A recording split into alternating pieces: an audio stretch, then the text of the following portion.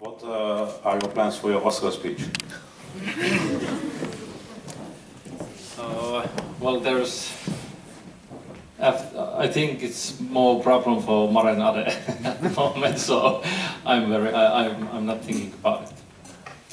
Yeah, of course, the nomination would be extremely good. For the same reason than these other awards.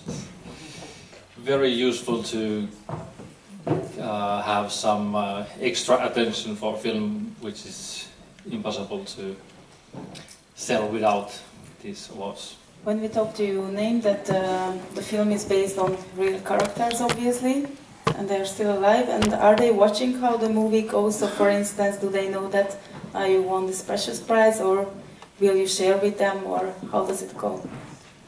Well, Raija is very active in Facebook, and I think Sol got just some message from her, and yeah, they are following it. They have seen the film at least 7 times already, and they are also, I don't know if you have seen the film, but in the last scene you can also see the real Raija and Olli. Just watch the film itself, there's a nice ending. But please, watch the whole film. Another question over there. Hi, congratulations. What's your next film project, and when do you stop doing promotion for this film? Do you know it? Well, I hope I could concentrate more on my next films. I think I'm late from my original schedule because this autumn has been a bit mostly traveling. But now I have only one festival for this year, and then let's see what happens with the Oscars. But if we are not shortlisted or nominated, I think I can start working on my next film in the beginning of next year. No, I don't think so. Maybe, yeah. I won't promise anything because that's a trap. Hi, I have a question over here.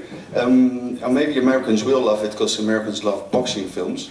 But your film is kind of an anti-boxing film in a way. Everything that you expect to happen in a boxing film, the opposite happens. Were you playing with that, playing with the genre? What were your thoughts on did you want to make an anti-boxing film in some sense?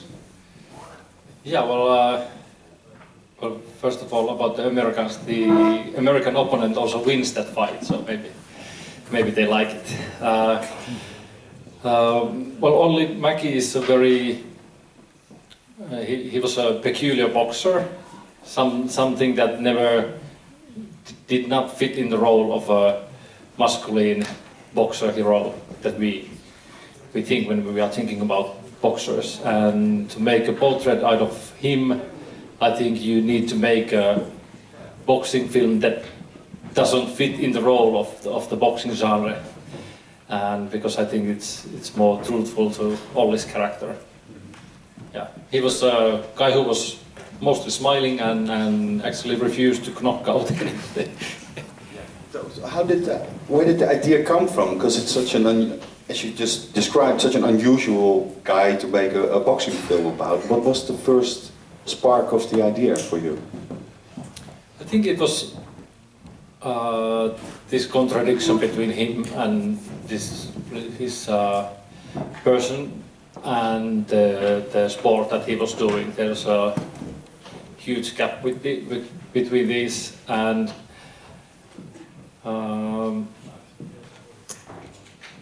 yeah, well, first I got interested about this guy, and then when I started to do research, I also started to relate this guy, because, well, obviously it's my first film, but also we were already, we won with my previous student film, we won the Cine Foundation section in Cannes, so we knew, because part of that prize is that they will invite your first feature to be in the official selection. So when I was writing this, I already knew that I have this big chance like chance of a lifetime, like he did in '62, and then he actually starts to think, does he want it, and does it make him happy or sad or whatever. So I think all these things that I read about him, the way he said, I felt those could be my lines as well. And it was nice to deal with these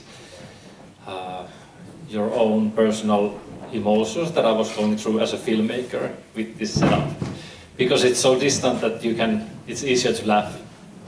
But you got in the ring and you did do the fight, and you actually won. Yeah, we won that we thought we are going to lose. So it was easier to write the story and to try to be funny and light when you had the possibility that you are actually laughing to the possible catastrophe. But yeah, it turned out to be quite nice.